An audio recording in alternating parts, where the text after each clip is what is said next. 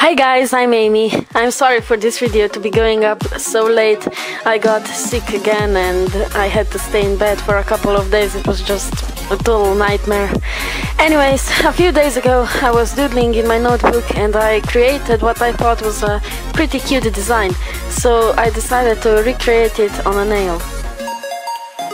I painted the nail with a layer of base coat and a couple of coats of white nail polish. After that dried, I began painting black borders on the nail. I really took my time with this as I wanted the lines to look nice and straight.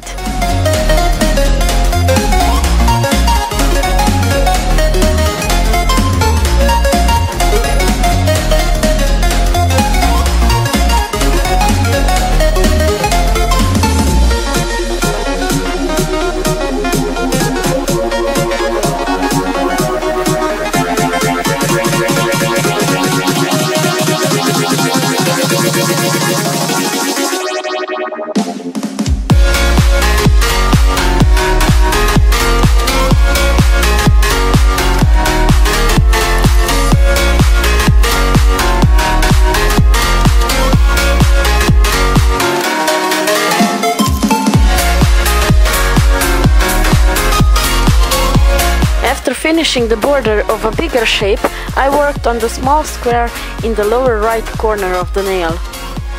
I let this dry completely before moving on.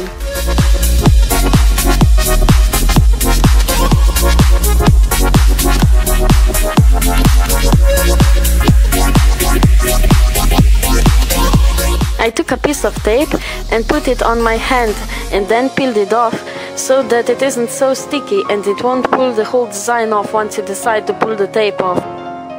I put the tape on the border of the bigger shape and then I took a watered down acrylic paint and an old toothbrush and I ran my fingers across the bristles of this toothbrush to disperse tiny droplets of paint onto the nail.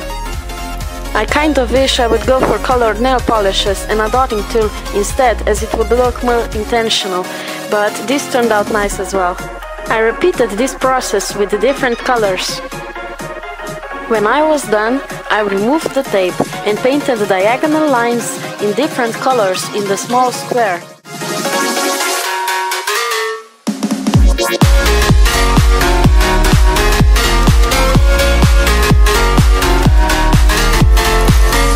After the design dried completely, I painted a layer of top coat on it.